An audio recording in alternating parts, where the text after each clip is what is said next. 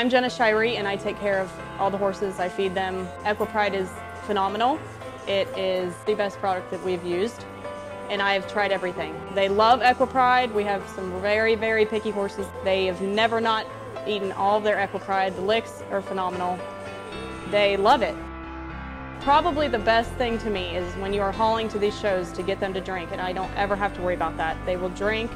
I have not had to feed as much. I don't notice as much manure. You know, it's getting digested very well.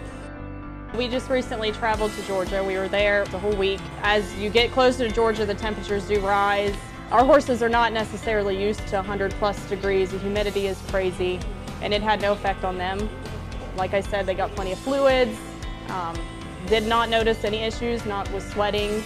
Their stamina stayed up. There's just a lot of different variables when you go to these shows, and I just feel like when we have EquiPride in our trailer, you know, it helps us that way. Now that we've been on the program a whole year, I have noticed Shrek is probably the worst shedding out. He goes through a very ugly stage.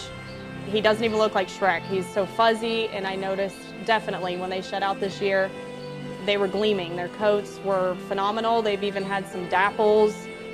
No weight issues whatsoever. Shrek can be a little hard. Coming into the spring, it gets a little low on weight. He just kind of looks gangly, and I did not notice that whatsoever this year. People come in the barn and they talk about how pretty they are, and I definitely noticed the shedding process on EquiPride is phenomenal.